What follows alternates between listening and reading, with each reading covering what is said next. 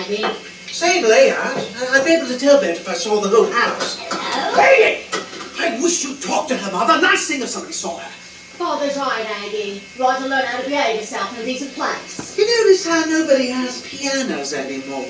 If you lived in a house of the court, you'd hear the children practicing all day long. It's so wireless to small it for pianos. Sit down, Aggie. Didn't you hear Henry say to sit down? Yep, now it's so wireless, but anything that's pushed out of the wire sounds like it. Oh, leave it be.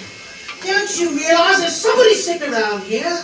I'll warrant we'll have to take you off your job, Aggie, and put you back in school to learn some manners. That staircase, just like this house in Melbourne in Australia.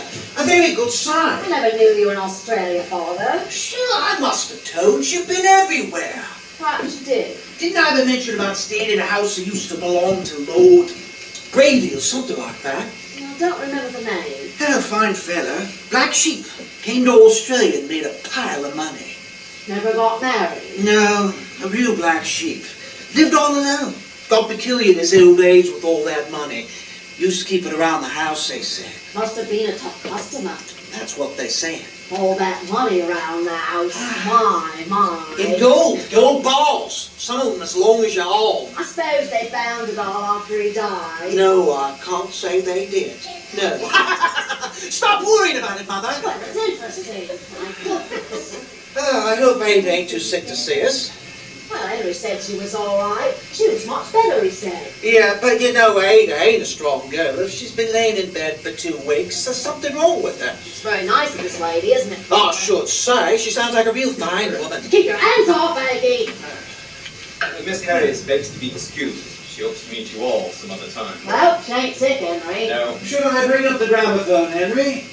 I don't think so, no. Oh, well, I'll just stay out of the way then. This is certainly a beautiful house, Henry. Go on, Eddie. 2 flights up, a little room at the head of the stairs. Oh, lots of visitors today, Henry.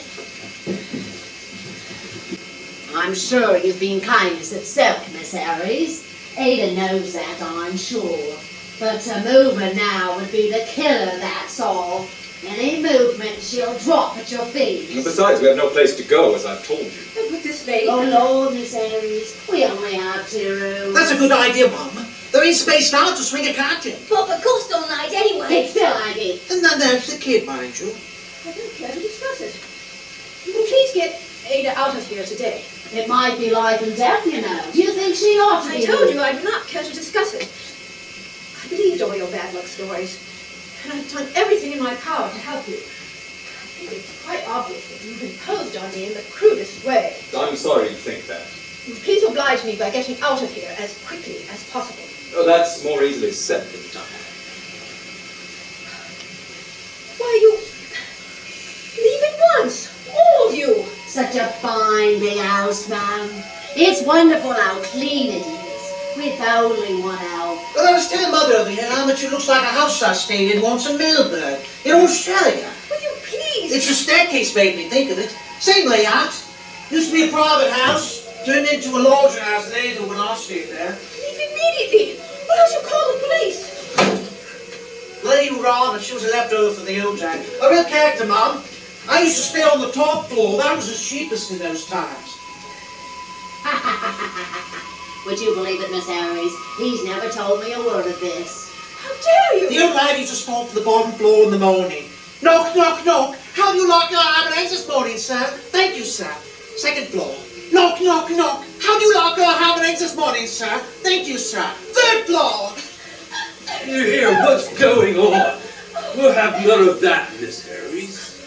Mrs. Masters, what do you want of me? Well, Mum, by the time she finally reached me, I was mighty glad to get myself a cup of tea. It was a one when I married him, Miss Harris. What do you want? What about my pay for all these weeks? Pay? My pay. It's pie. When the time comes to pay, you must pay. Oh, please. The bottle. The green bottle on the desk, please. Doctor, help me. Poor woman. Look, the minute I laid eyes on that staircase, I knew. Dog, get her up.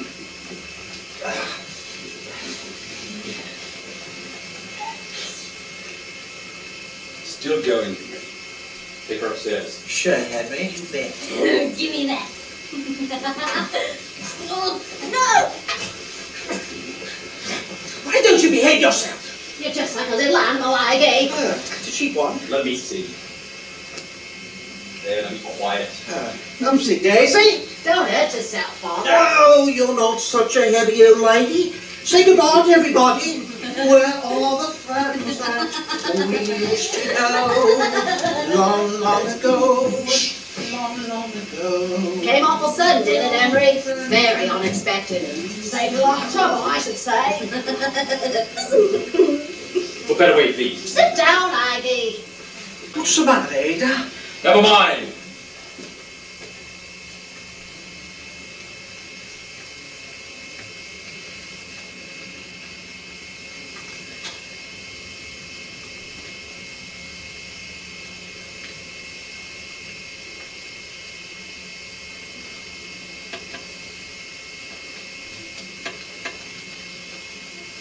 Get the baby out of here. That's the trouble, Henry. Can't you just forget about it? No, Henry's right, Father. It's just a nuisance here. Poor little thing. What about Ada, Henry? Ada stays. What for, Henry? She's done a job. Henry's right, Mother. You wouldn't want Ada roaming around the streets. See that the Italian woman gets the baby back. Whatever you say, Henry. Or shut his nail in a room. Coming up, Henry. There you are, Henry. Ain't that nice? Nice. I'm going to bolt over the window tomorrow anyway, Henry.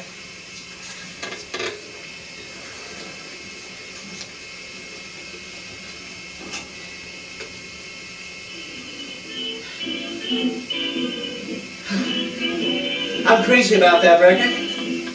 Ain't it nice, Ada?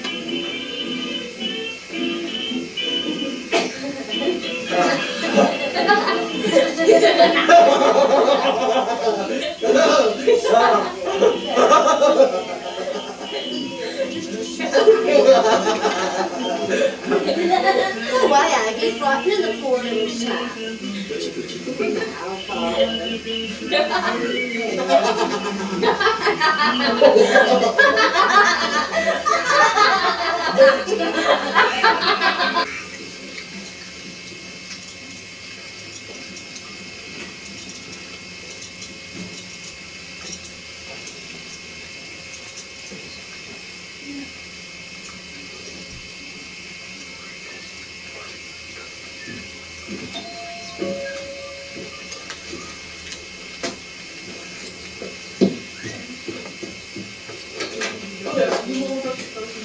Thank you, dear. The ghost.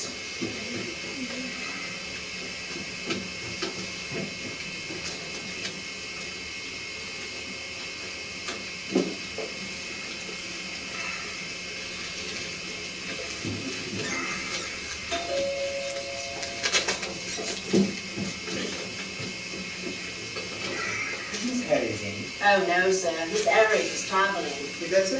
I had no idea. Yes, sir. She left for America 3 weeks ago. Then she was going to South America, and from there to Australia. Really? It's strange you didn't let us know. Miss Harry's had a bad nervous breakdown, sir. She wouldn't see anyone. She left very suddenly. Well, I'm sorry to hear it. Yes, sir. We're closing house for the time being. You are the... Housekeeper, sir. Thank you. Very good. Well, how do you feel, Miss Harris? How do you feel? Let me go. But let you go where, Miss Harris? What do you want? We want you to get well as soon as possible, Miss Harris. You know that. I'm afraid she's not much better, Mrs. Edwards. No, sir. I'm afraid not. The nurse told me you haven't been eating well. You should, you know, that's very important. What do you want? I do think she seems to be more herself, sir. But you understand what we are saying, Miss Harris? Well, that's fine. Oh, I'm so glad you're pulling through at last, Miss Harris. You'll be up and about in no time now. Let me go. Let me go. Let me go. Will you sign this paper, please, Miss Harris? Sign it now so your affairs can be taken care of. Oh, well, dear. Go on. Sign, Miss Harris. It's best. You let me go. Go on, Miss Harris. Here we go. Mary. Nice and now. No. No. You must, Miss Harris. You hear? Mary. No. No. No.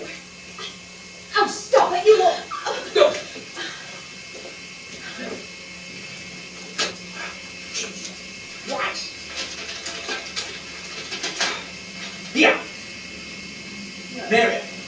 No. No. Tomorrow then, or the day after. Take her out.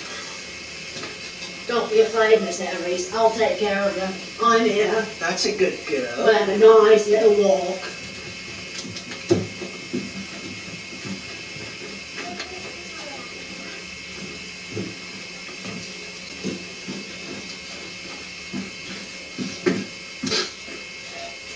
Don't be impatient, Edwards. What have you said, Henry? Miss Harris is a very fine woman. She has strength. She has character. That's true. Imagination. Hope.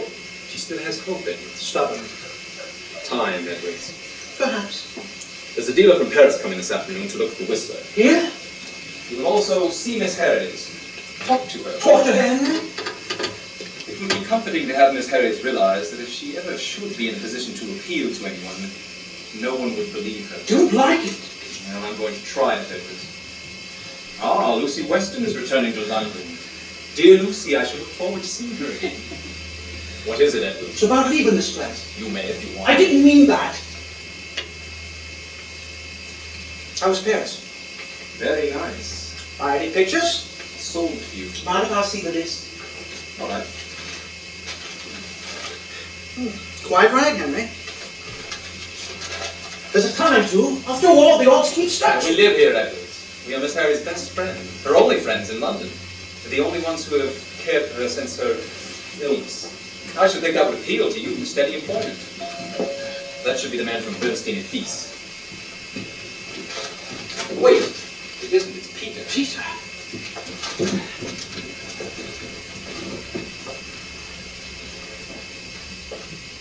Show him in.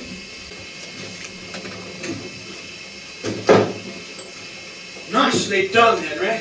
Yes, I think so. This is interesting. What is it, Father? A fella named Weston cables that his wife Lucy was killed in an airplane crash near Marseille. My goodness. Now that settles it. I think when Miss Harris hears of this, things will be much simpler. It also adds another permanency to the whole venture. For now, Miss Harris has no one but me. That should be Rosenberg. Let her come down. I want to meet this chap. Oh, I'll Henry. walk through the basement. Come around and let myself in a few minutes. Show the man in here. Then you let Miss Harris into this room. Listen carefully, both of you. Don't let the man get away if she starts anything. Who is it, Henry? It's a dealer from Paris.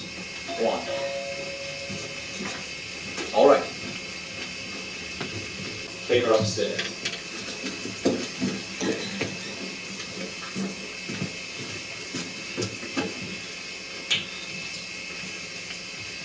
Don't be too sure, Henrietta. And then somehow, someone intervened too easy for you. Open up there, come in!